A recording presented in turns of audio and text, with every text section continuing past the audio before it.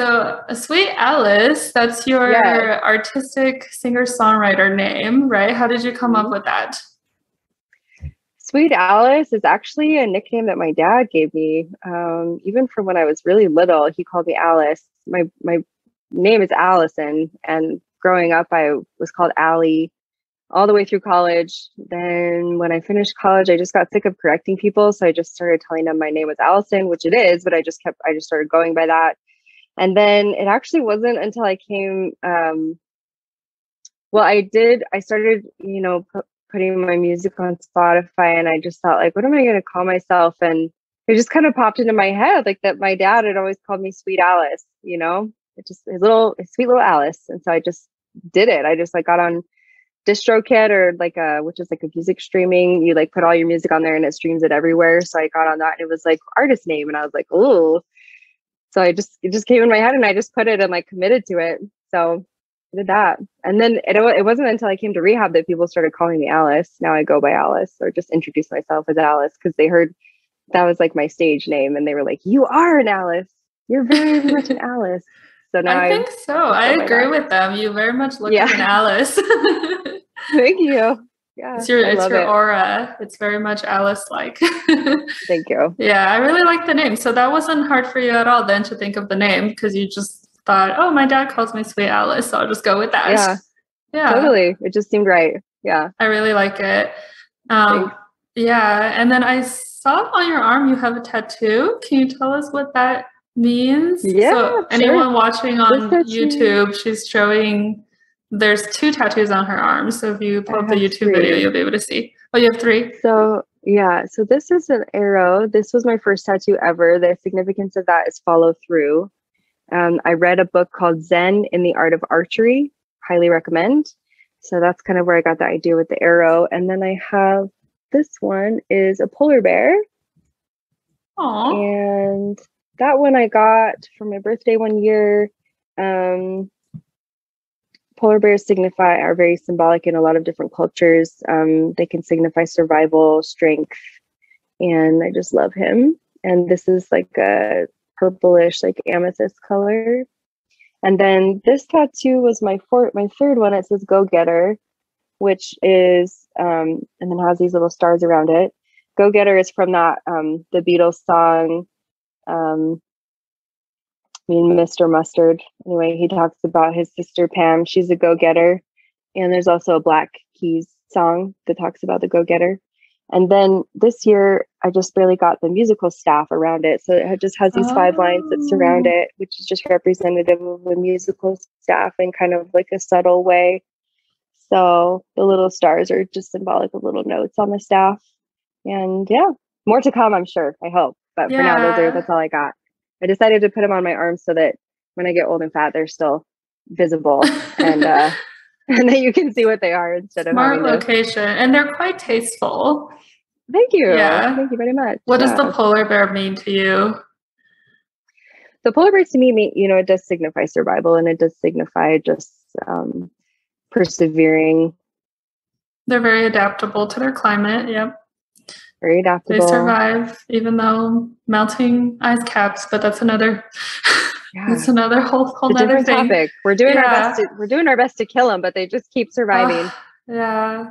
So. Yeah, they're beautiful. That's a cute tattoo. The arrow, I love the follow through. I say that's one of my life mottos. Just whatever you do, whatever it is, follow through. Like, make sure you tie up any loose ends. Do what, like you said, do whatever you can to make sure that you've taken care of everything in your power.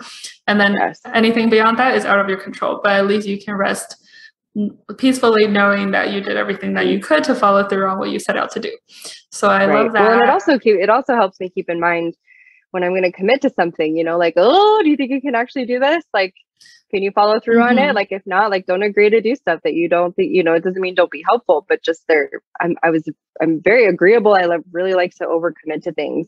And so I just had to put some kind of reminder on myself to always only agree, if I really feel like I can follow through. And then when I do make a commitment to do it, to keep my word, to do what I say I'm going to do, I think that's very important. I'm so glad you pointed out, and thank you for reminding me personally on that too, which is something that I'm constantly working on. I've gotten a little bit better about it, but yeah, thanks for reminding everyone to not only follow through on what you agree to do, but also evaluate if that's something you truly want to do or not, and not just agree to do things or take on something that you didn't really have the time to fully look into and kind of analyze if you're able to accomplish that task or not, whether if it's work or in your relationship or friendship commitments. You want to make sure to not do open promises, because one of my pet peeves is flaky people. Oh my gosh, it's brutal. And, you know, and like, I hate being that person too. And I just never really saw myself like being flaky, but it was pointed out to me, you know, multiple times, like, man, you were late, you said you'd be on time. And like, especially in, you know, in the performance world, like if you're late, like someone can replace you instantly. They don't need late people, you know, they can fire your ass and get a new person who will be on time. So I just had to like permanently imprint that on myself to just follow through, be on time, do what you say you're going to do, you know, but then keep in mind, like, don't commit to shit that you can't do. So I think that's you can't follow through. Yeah. I think the second part of what you said, don't commit to shit that you aren't willing to do. Like that's, I think probably even a larger lesson to be learned here, because so many people verbally say things, but they don't truly mean to do or commit to. So I think that's an even bigger lesson.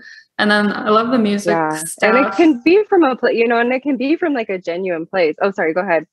Oh, no, you're good. I was just going to talk about your third tattoo, the music staff with the 5 lines. That's so smart. Yeah. And everything about you is music, songwriting, singing. So that totally makes sense. Yeah. I just didn't want to get like a big, huge, like, you know, people do like the big treble clef like thing, which is cool. Like, you know, respect if that's what you have, or like big musical notes. But I just thought this is kind of a more subtle way. Yeah. And it's not too obvious what it is. So then it's like a conversation starter as well. Totally. So what instruments, you said you have a keyboard and a guitar, and of course your main instrument is your voice. Right. Yes. I don't play the guitar anymore. I'm sure I could, you know, figure it out if someone showed me the chords again, but I like to have like fake nails, and so I don't play the guitar anymore. I make that sacrifice. But I do love playing the piano, and I have a keyboard here with me. It's like a full 88 key keyboard, and it's like weighted keys, and so it feels the closest to piano that I could get. But yeah, I love it. That's what I have too. I love it. My husband got me the weighted keys, the full keyboard, because so many of them sound different. They sound like a keyboard, you know, and they don't have they don't have that feeling of keys, and it just feels like you're tapping on plastic. But I made sure, so he got me that many years ago as I think it was a Christmas gift when we were still in college. So we've brought that every time we've moved somewhere, we've hauled that with us. So I still have my keyboard with the weighted keys. I love it. What a great gift. Yeah, mine was also a gift from my ex-husband. So I love it. My favorite gift I've ever received. Common. We do. Yeah, I would say that's probably the top best gift. That's my favorite gift that I treasure as well. So you got a keyboard, I got a keyboard from our lovers. So that's beautiful. And then the guitar I took on I think it was actually in high school. But yeah, I have to keep my nails pretty trimmed. Yeah, you keep them short so you can all the time. They're actually I can't have it even a little bit because I have long nail beds as it is. So even when my nails are trimmed to the skin, it's sometimes still like bothers me. Yeah, I have really long nail beds. So like things like rock climbing, it's very hard for me to grip onto those little, whatever they're called, the little things on the wall, because my nails get in the way. I do have to keep them trimmed for the guitar, but I don't play it as much as I would like to. And ever since now actually starting the podcast, it's like a lot of my time is around editing the podcast. Yeah. Oh my gosh, of course. I'm sure this keeps you super busy. Yes. So, but I would love to get back into playing music more often. And then I guess the right hand, you can keep the nails a little bit longer, but I just have them both the same. And then if I ever do let my nails grow out, then I just don't play guitar for those couple weeks. Yeah, then you just take a break on that instrument for a minute. Yeah, exactly. But your fake nails look lovely. So I guess that's a sacrifice you're willing to make. 100%. Yeah. Thank you, CBS, for stick-on nails. And then they don't bother you to play the keyboard at all? No, not at all. Okay. Do you have any fun stories of while you were performing on stage or anything like that? Yeah, I have a lot of good stories. I have a story of performing when I was in Parker, Colorado. I was at a regional theater there. It was a very family-friendly theater. We were doing a production of Spamalot, and I played, if you're familiar with Monty Python and the Holy Grail, I played the French taunter, who is the one that stands on top of the castle and is insulting King Arthur. He calls him, I mean, I'm not going to do the full impression. Well, maybe I will a little bit. But anyway, he just he just tells them, you know, your mother was a hamster or whatever. Like, he does all these like insults at him and everything. And so they do this part where King Arthur and his knights bring like a wooden rabbit, you know, to try to get in and go the Trojan horse method to get into the castle. And so he comes out and, you know, is inspecting the rabbit. And for whatever reason, they have the rest of the cast like come on stage and like play different like village people. And so they were all kind of surrounding us. And it was a very strange moment, which was different than we had ever rehearsed it or ever performed it. But this guy behind me had like this stuffed animal of a Pink Panther, and everyone had kind of like a different prop or something. And he had this stuffed animal of a Pink Panther. And I don't like that for some reason. I don't know why, but the like stuffed animal and like the Pink Panther in general kind of freaks me out. So he like put it around my shoulder and I looked at it and I just yelled in my accent, "What the fuck is this?" And I just like panicked because it was just like right in my face, and that had never been there before. We'd never rehearsed it that way. We never performed it that way.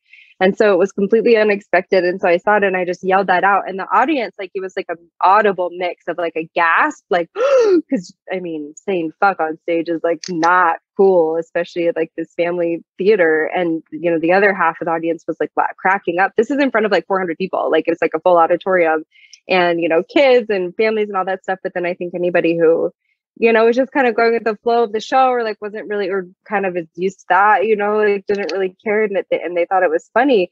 And after I did it, I didn't even realize that I had done it. I just kept going with the scene.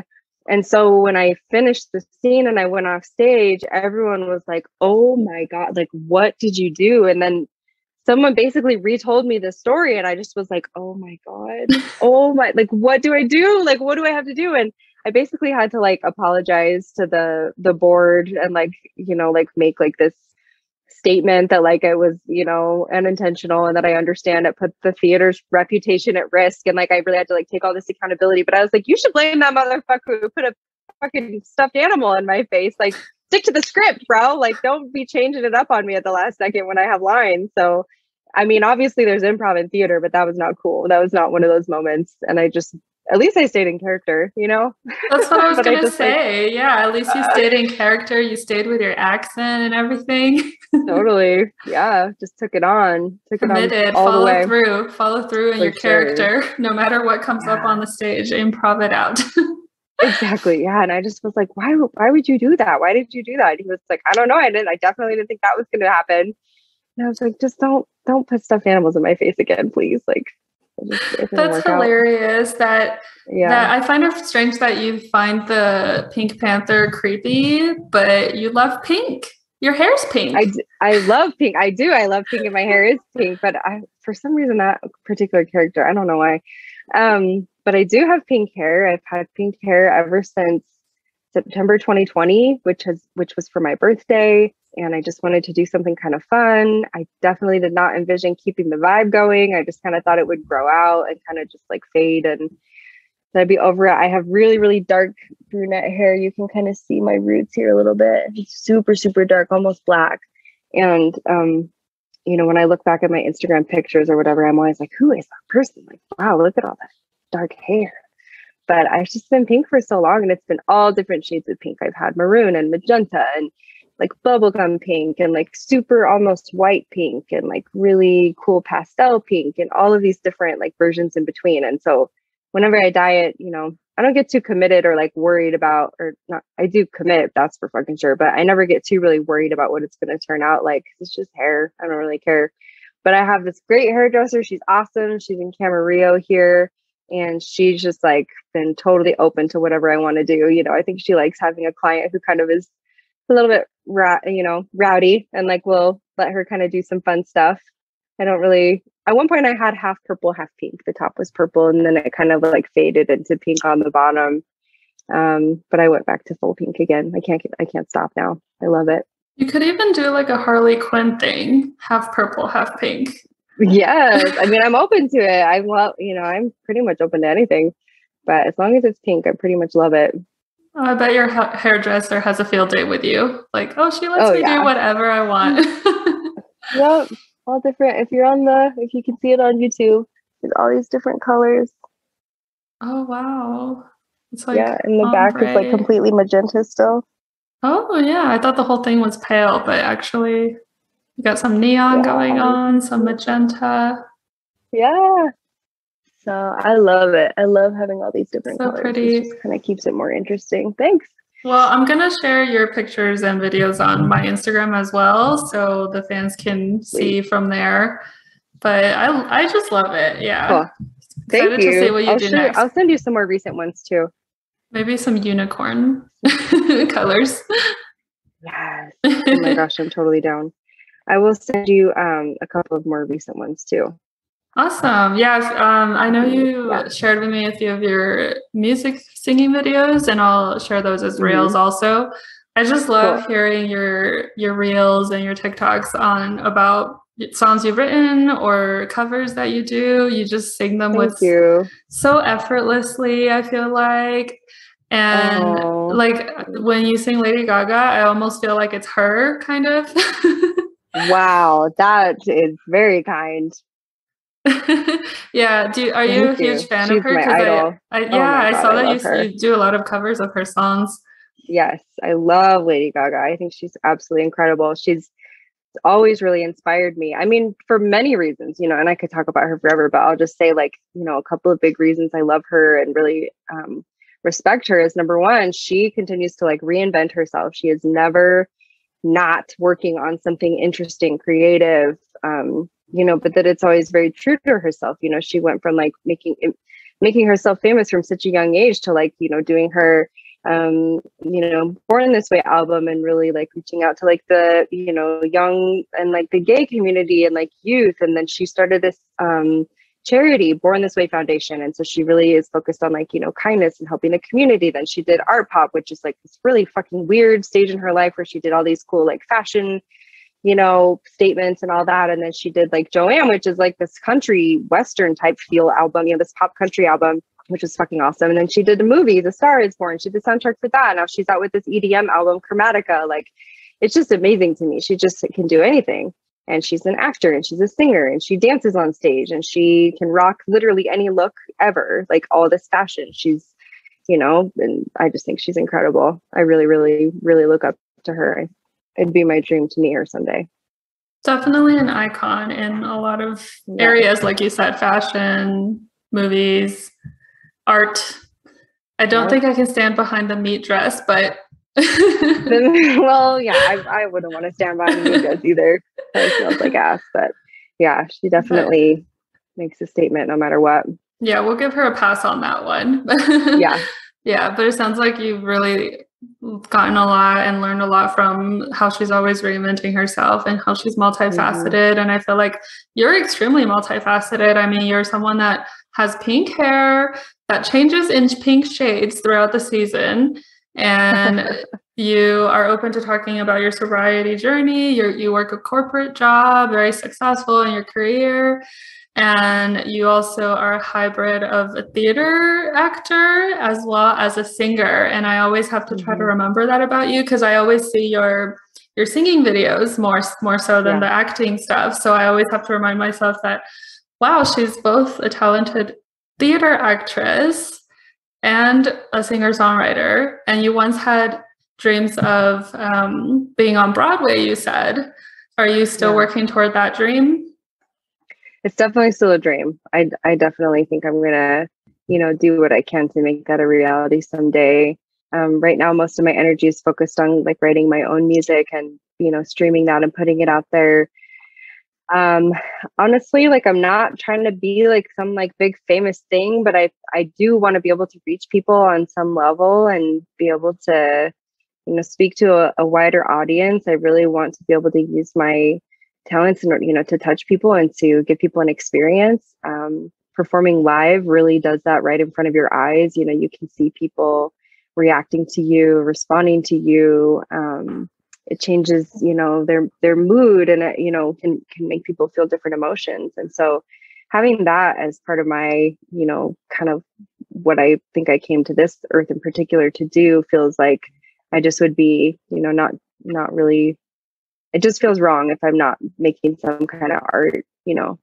And even in times like when in COVID, especially, like I made a ton of art like on canvas and painting and mixed media, collage, things like that. And even like, you know, tried to sell it and then end up selling a lot of art. I think everybody was like so Etsyfied, you know, just like Etsy, everything. Everyone was trying to sell things on Etsy. So I kind of got flooded by that. But, you know, I did just kind of find a different creative outlet when I couldn't like be on stage. And I think your original point was that you kind of forget that I do theater and music, but yeah, I do both. And I do want to be performing musical theater again. I think being out here in California, there's a decent opportunity at that. I know it's more film and TV and stuff out here, but I'm not giving up. You know, right now I'm pretty much just focusing on staying sober and working on my individual music, and that's kind of the day in the life for Sweet Alice. But you know, moving forward, yeah, I definitely want to be getting back into more musical theater and doing straight theater, and even just performing my own music live. And I do hope it'll take me to New York someday. You know, I do hope that I can be able to perform on Broadway or do like a national tour. I think that would be the dream come true. Save yourself that trip to the market. Instacart delivers fresh local groceries to your front door in as little as 1 hour by connecting you with personal shoppers in your area to shop and deliver hand-selected groceries from your favorite stores. Instacart even highlights deals to save you money, which is convenient if you're like myself who somehow just suck at using coupons. Get free delivery on your first order over $35 by using the link in today's show notes, which in turn helps support this podcast.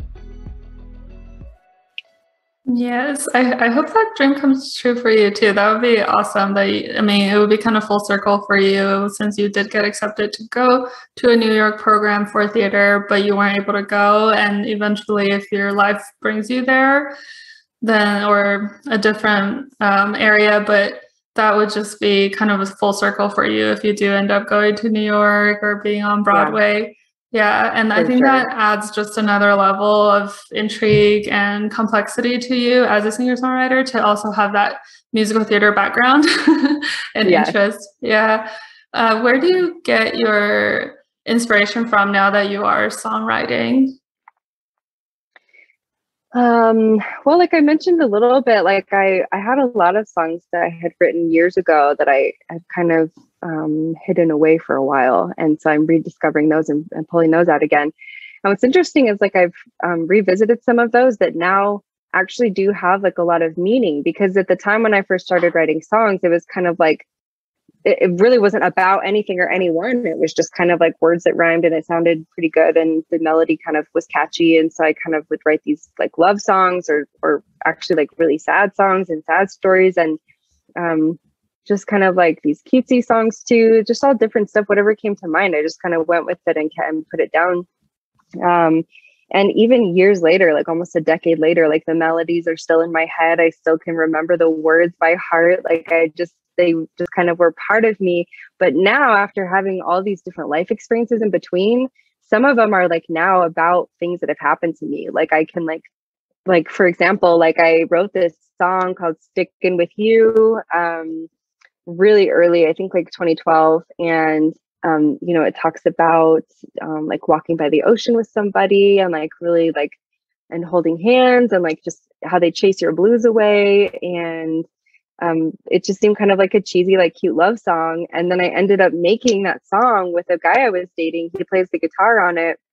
And we were together and we were learning this music together and kind of had like this, the day that we recorded it, we were like on the beach and we were holding hands and I had been like really down and he was like cheering me up. And it was like so crazy. Like the song like came true. So now, you know, and that song is really like kind of about him and like about that day and about that process. And so it's just kind of interesting how that happened.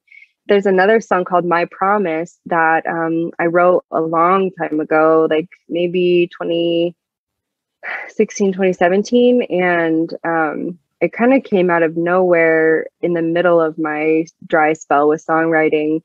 And, you know, it says, you know, it's true what they say about me. I'm in love with you. And, you know, the same guy that I was dating recently, you know, we met in rehab and we were very discouraged from dating each other here. They really, really discourage you from dating in early sobriety. And it, you know, it's like, I just couldn't help it. We couldn't help it. We fell in love, you know, and we started dating here. And so that song, when I was working on that song, I was playing it for him one time and I just realized like, this is about you, you know, it's true. Like they say that like we're in love and that we're, you know, that they can see it on our faces and it's true. Like, I love you. And that was like a really big moment in our, you know, big deal was to really like admit that and like be, you know, let myself be in love with somebody again for the first time after that long relationship with my ex-husband. So it was really interesting to me. I don't know if this, you know, is all that fascinating, but it just is so interesting to me that I wrote these songs like so long ago. And then now they're like, I have like actual experiences that happened with them when really it was just kind of like, oh, these words go together. And this is kind of a cool melody. Now it's like, I actually have a story about it, you know? Yeah, I think that's really interesting to hear about. Don't worry that if you think it might not be interesting, it reminds me of like the Spotify behind the music kind of things where the artist talks about what was happening when they were writing the song or what a deeper level of understanding into the lyrics. And as you were saying that's what it reminded me of. Like, interestingly enough, I wrote this 5-6 years ago only to see that it was more of like a premonition of someone you would meet later on in life, like someone that entered your life that when you brought out your old songs that you wrote from so long ago, you would have had no idea any of this was going to happen and what was in store for your life. Exactly. That's truly, that's mind blowing. Yeah. It even went down to his eye color. It's so weird. It's like I have this part that says like, I was a perfect mess before I saw your big brown eyes. And like, I just remember I'm like playing the piano and like singing it for him. And then I was like, I'm singing this to him. This is about you. It was so weird. And I just like, and I got all emotional and I just kind of started crying. And I was like, oh my God, this song is about you, man. Oh man. So, I'm sure everyone got chills as you were playing it, singing those lyrics. Like, wait a minute. I know. It's like, holy crap, it's about you. Oh. So, I know your original question is where I get inspiration from. And so, you know, like I said, I have those songs that I pulled out from years ago that now kind of have meaning, like significance after the fact. But I did go through a breakup recently. And I'm working on a song right now that is the first song that I've had in songwriting where I'm writing in response to that experience and like the lessons that I learned from it. The song is about acknowledging that I've always had an addiction of some kind or another, whether it was alcohol or weed or sex or love or, you know, shopping or food.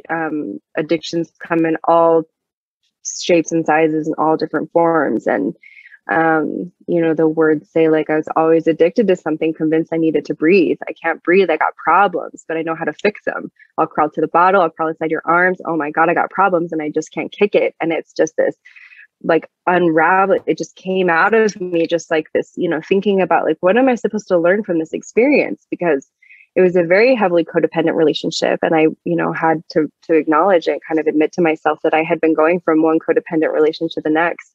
Even being in like a decade-long relationship, there was a lot of codependency, a lot of enmeshment. And those things kind of came to light, you know, towards the end of the relationship. And this is the first relationship that I got in since then. And it was clear that some of those habits and tendencies are definitely still there and they weren't resolved. And just because I got sober from alcohol does not mean I'm sober from the love addiction, you know? So kind of like acknowledging that. And then, you know, the next verse talks about the alcoholism and about drowning in the bottle. And then, the next verse talks about, how I had to quit you, meaning that relationship, you know, to find out what it's like to be me, because I feel like I need fixing and you were my fix, you know, in this song, he was my fix. So I didn't have booze or drugs. And so I had this man, you know, this relationship. And there was real love, and I was genuinely in love with this person, but I do acknowledge it was part of a love addiction and this very codependent pattern that I've had for any of my adult relationships, and even in family, you know, and with friends, being very codependent. So that song is the first one that I've written about an experience that happened to me ever in any of my songwriting. Other songs are kind of like stories about something or someone else that really hasn't happened in my own life. Okay. So now I'm starting to feel a little bit braver about using my own life experience as content, you know, for a song. I feel like I might have something to bring to the table now. Yeah, don't they always say heartbreak makes the best songs? Oh my God, yeah, it definitely does. Yeah, so now you're like, oh, I can actually write about my personal heartbreak instead of drawing from what you would think someone would feel when they're hurt, and then putting that in lyrics. Although it sounds like you have some prediction of your future with your previous songwriting, that you were pretty pretty accurate in some of the things you wrote previously. Yeah, I just didn't include in that song that it was going to end very sadly. So that's the part that I left out. No, but you know, in that song that I am working on about that, you know, the chorus is just that maybe this time's different. Maybe this time's different. You know, which always has kind of like a double meaning. Like maybe, you know, as I keep repeating this insane behavior, maybe this time is different, maybe this time, but you know, I keep doing the same thing over and over. But at the end of the song, it's like, you know, it's because it was always like right in front of me, this lesson I need to learn, and I just wasn't ready for it. But now I'm ready, and I'm ready to learn it. That gave me chills. I really like that you said there's different meanings to maybe this time it'll be different depending on how you look at it. Can't wait to hear it, and I'm sure you'll be having tons of inspiration to draw from in your next musical creations. I have no doubt. Have you ventured into trying to write in any other genres than the ones you're comfortable with? Yes, I had a very fun experiment that was very impulsive, and I was very high, and I will just preface with that because this is not like in my normal day-to-day thing. But I did have a friend who he is a producer, and he made like a beat, like a hip-hop beat, and he sent it to me just kind of to be like, look what I'm working on. And I sat down and I wrote like a rap song to it in like maybe 20 minutes. I just wrote this song with like multiple verses and like a hook and everything. And the song is called Ain't No A. It is about how I have double D's and how I am well endowed, and I am a woman, and I am just like, I should definitely stream it because it's pretty funny. Like, just, I don't know. Has it been recorded? We should redo that segment. Yeah. Yes, I did record it, and I just like, it's like living it's like a MP3 file in my email somewhere. But I'd love to like actually redo it and like get it done with like a real producer, because it was just like a voice memo. But I didn't know that I was so good at rapping, but I am. I maybe should be a rapper. No, it's just like kind of a fun experiment, but it actually is like Sweet Alice, bad. The rapper. Pretty good. Yeah, Sweet Alice coming at you. But it was kind of just like an impulsive like thing for fun, but ended up being like super fun. Like I would love to produce it someday for real. Yeah, I don't know if you're familiar with Noah Cyrus's song Topanga. It's a voice memo. No. Yeah, I discovered it, and like I'm not like a huge fan of hers or anything, but I do like some of her songs. Like I've done a cover of July, and I found Topanga, and it's one of those songs that you just want, like the first time you're like, okay, I'm not sure if I like this, but then you keep listening back, and then you just keep wanting to hear it. And it's a voice memo, but that's how she released it in her album, as a voice memo.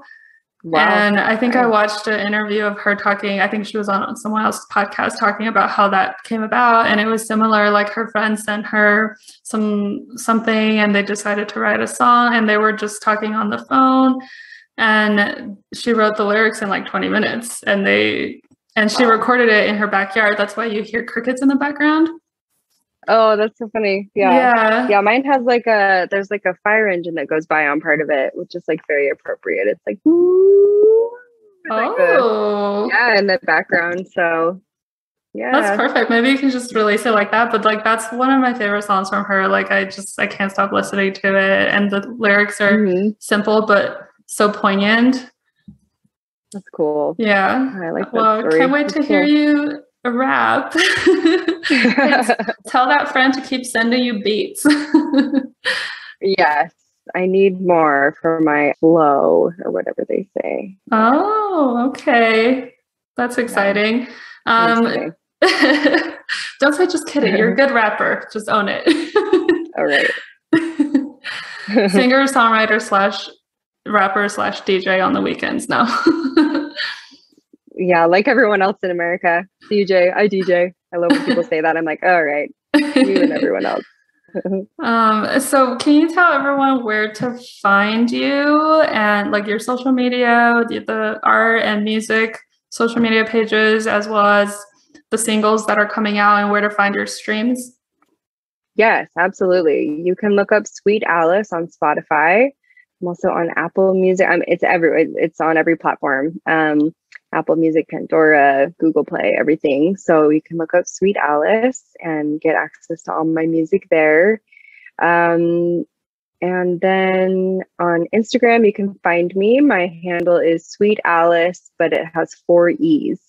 SWEEEEET, Alice, ALICE. And that's the same for my TikTok stuff I have coming up. I have this song called Maybe that I just talked about a little bit with this recent heartbreak. And I'm going to be doing some more music with, hopefully I'm going to be doing more music with this producer that I hear that actually has become a good friend of mine. I'm going to be trying a couple of experimental things. I have a song called Found that was a voice memo that I'm going to be trying to actually put into production. And that will be coming out also as a music video with this woman who is an amazing dancer. And she recently performed a solo piece to that song. And so I want to be, do some kind of collaboration with her so that we can get that on video of her dancing to the song while I play, which should be kind of a cool collaboration project. So right now, Maybe is coming out of the canon, hopefully producing Found with this guy, and then hopefully getting like a collaboration of some kind of in video form with this dancer. That's so cool. Yeah, I love that. Bringing in other talents into your art. Yeah, it was so cool. I entered this song competition for like a dance company, and it was like the day that I was coming into rehab. And so I had to like just send her whatever I had on my phone. I couldn't really go back in GarageBand and fix anything. So I sent her a few voice memos. And then I had one song that was streaming on Spotify already called Jane. And they did use Jane and Found in their most recent dance show. So it was so cool. I got to see like movement to my music. I'd never seen that before. No one has ever danced to my music before. So I got to see them. And it's like a modern dance company. So it's not like it wasn't like some like jazz or hip hop or like main, form of dance. It's like very cool, like explorative movement and just kind of more like organic, I guess. I don't know. It was like almost cool. Like an expression of art through the modern dance, through their bodies. Yeah, it was really cool. So that was kind of humbling just to see like someone else's interpretation.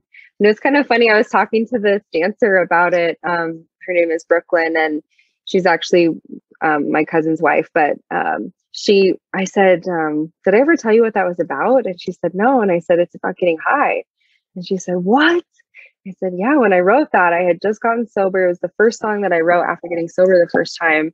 And I just wanted to get high so bad. And so I wrote this song about being high. And it refers to like branches and trees and being, up high and like being trying to get away from people. I don't want to be found. I don't want to be found out. And I said, that's marijuana, and that's like when I would like sit in my apartment in Denver and just get high and like people watch from up on like the 7th story or whatever I was on, like up on the like one of the higher floors, and just watch people out the window and just like kind of memories about that. And I kind of put it into this like kind of ambiguous lyrical piece. And then there's a part of the song where I say, see my sensational prison. And she thought I said prism, like prism for light. And so it just like, I said, well, that's what it's about, you know? And I said, what did you interpret it to mean? And she said, this is so interesting to me. She goes, I don't even listen to the lyrics. I just think about how the song makes me feel, like the vibe of the song. She's like, I didn't even think of the lyrics or like try to figure out what you were saying. I just kind of like made this movement based on how the song made me feel. And I thought that was so interesting because to me as a songwriter, like one of the things, the most important thing to me is that you understand the message, like the words that I'm trying to say and like the meaning I'm trying to convey here, the story I'm telling.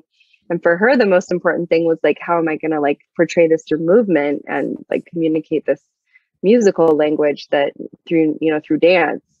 We were talking about how, different artists interpret things differently and how maybe it wouldn't have mattered if I had just like strung a bunch of random words together. As long as the song kind of had the vibe that it did, she maybe would have even made the same movement. It had no influence on how she performed the song. It's kind of interesting. Yeah, you guys have different perspectives on it because you as a singer-songwriter, your job is to put lyrics on a page, and then her job is to create movement. So I can see how she went more with the musical component, whereas you're like more focused on the words. And like, did you catch that meaning? I hope you caught it because I worked very hard on those lyrics. Yeah, it did. And it was, like I said, it was the first song I wrote sober in probably 5 years or 6 years even. And it was like total improv. Like I sat down and kind of had the chord progression in mind. And then I just kind of started saying the words and they were just rhyming and I kind of just kept going. And then you'll hear in the song, it kind of has this disjointed, like between the verse and the chorus. It's like two different songs just merged together because I just kind of had this mood going and like found this chord progression and was just playing and then just kind of heard this melody in my head and needed some words. And so it just kind of came out. Like it was just all kind of in the moment improv. And then I remember sending it to my cousin and saying like, I just made this like song. And he's like, this is the best thing you've written in years. And, we both agreed it's because I was sober and I could like have a clear songwriting process. I was able to like think about words fast enough and chords fast enough basically to make up a song in 10 or 15 minutes. It was really cool. When you're in the zone, you get that creative flow. So yeah. And that song is called Found. Yes. Okay. Everyone go listen to Found. Yes.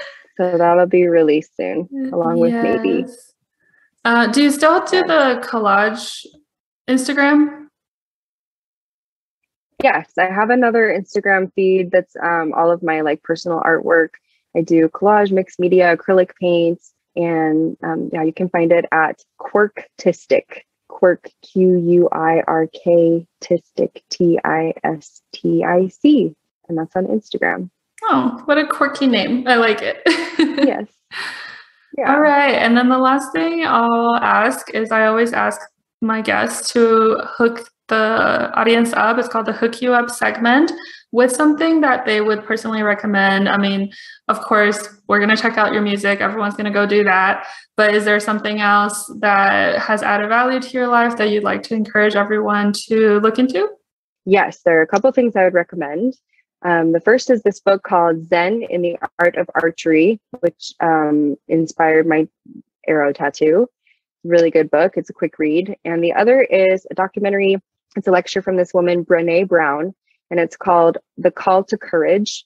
It talks about how as people, sometimes we are in the arena and sometimes we are a spectator, and really the meat of life and where we really get the most out of it and can do the most, important work in our life is when you're in the arena.